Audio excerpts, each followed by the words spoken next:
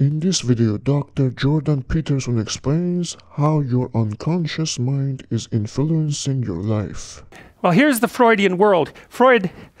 So let's take a look at the history of, or the idea of the unconscious to begin with. And one of the things that you might want to consider conceptually is that there are many different forms of unconscious. There's not just one. And so Alain Berger points out that by 1900, 4 functions of the unconscious had been described. There's a conservative function. So the unconscious stores memories often inaccessible to voluntary recall.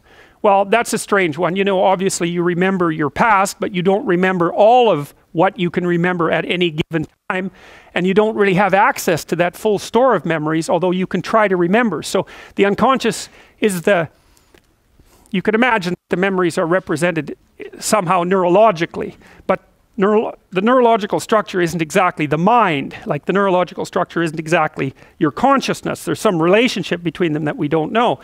And the unconscious, from a conceptual perspective, is the place that your memories are that you sometimes can get access to and sometimes can't. And so you might think, well, that there are the memories that you can't get access to. There might be a variety of reasons you can't get access to them. One might be that you've just forgotten them. And one might be that they're so painful that you don't want to bring them to mind. You'll engage in tricks to stop yourself from getting access to them. Or maybe they're memories that are so complex and painful that even if you did get access to them, you wouldn't exactly know what to do with them. And so there's not a lot of reason for you to bring them to mind, because all it is pain without any utility. And when you understand that a little bit, you understand more about what Freud meant by repression. The thing about Freud is that he kind of believed that, like many people believe now, that when you remember an event in the past, it's almost as if you're using a videotape recorder, and that when you experience that, the memory is somehow recorded in you like it happened. But that's not a very accurate version of how memory works. I mean, we know that memories can be easily distorted. For example, if you interview someone about an event and you make suggestions that there was something present in the event that wasn't there, and then you bring them back a couple of weeks later and you ask them about the same event, they'll often incorporate the thing that they were told into the event. And the idea that you can make an objective record of something that's happening to you is kind of a strange notion anyways, because, so for example, if you're having an argument with someone and later you're asked what the argument was about and the other person is asked what the argument is about, there's no necessary reason why the accounts will jibe at all, because a lot of time when you're having an argument with someone, you're arguing about what the argument is about, right? You say, well, you're angry at me. Well, why? This is why I think you're angry at me. And you say, no, this is why I think this event has occurred. And you're thinking about, especially if we know each other well, you're thinking about the contextualization of that event across our entire history. And I'm doing the same thing, and I'm going to highlight things that you're not going to highlight, and I'm going to draw causal inferences that you're not going to draw.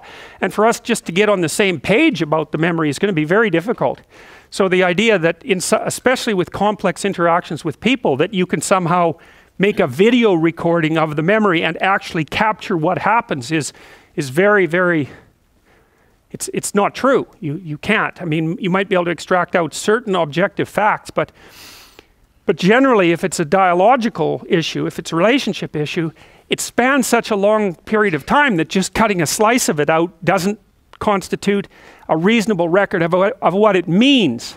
And that's what you're more concerned with too. Like when you have an experience, you're not so much concerned about what happened from an objective perspective.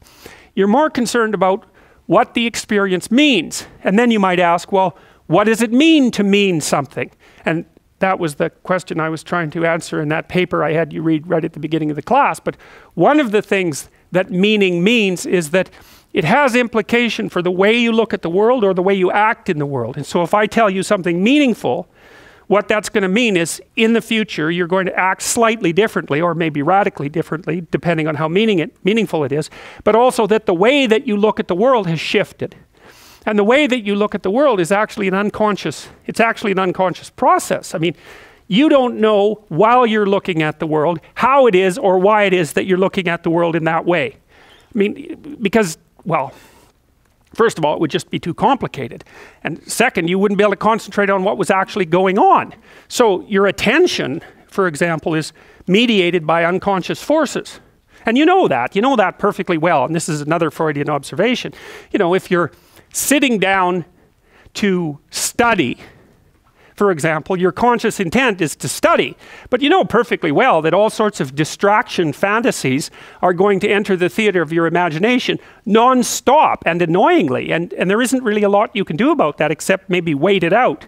You know, so you'll be sitting there reading and your attention will flicker away. You'll think about, I don't know, maybe you want to watch Jane the Virgin on Netflix or something like that, or maybe it's time to have a peanut butter sandwich, or you should get the dust bunnies out from underneath the bed, or it's time to go outside and have a cigarette, or maybe it's time for a cup of coffee, or it's like all these subsystems in you that would like something aren't very happy just to sit there while you read this thing that you're actually bored by, and so they pop up and try to take control of your perceptions and your actions non-stop. Maybe you think, well, this is a stupid course anyways, why do I have to read this damn paper, and what am I doing in university, and what's the point of life? It's like you can really get going if you're trying to avoid doing your homework, and then you might think, well, what is it in you that's trying to avoid? Because after all, you took the damn course and you told yourself to sit down. Why don't you listen? Well, because you're a mess. That's basically why. You haven't got control over yourself at all. And no more than I have control over this laptop. Okay, so there's the memory function of the unconscious, and there's the dissolutive function. That's an interesting one. The unconscious contains habits, once voluntary, now automatized, and dissociated elements of the personality, which may lead a parasitic existence. That's an interesting one. I would relate that more to procedural memory. You know, so what you've done is practice certain habits, whatever they might be, let's call them bad habits, and you like those things to get under control, but you can't. So maybe when you're speaking, for example, you use like and you know, and you say a lot. And you've practiced that, so you're really good at it, and you'd like to stop it, but you don't get to, because you've built that little machine right into your being, right? It's neurologically wired, and it's not under conscious control, and anything you practice becomes that. It becomes part of you, and that's another element of the unconscious, a different part. And then there's a creative part, which is that, well, you know, you're sitting around and maybe you're trying to write something, or maybe you want to produce a piece of art or a piece of music, or maybe you're just laying in bed dreaming and you have all these weird ideas, and especially in dreams, it's like, where do those things come from? And even more strange, one of the things that's really weird about dreams, and almost impossibly weird, is that you're an observer in the dream. It's like a dream is something that happens to you. Well, you're dreaming it, theoretically, so how is it that you can be an observer?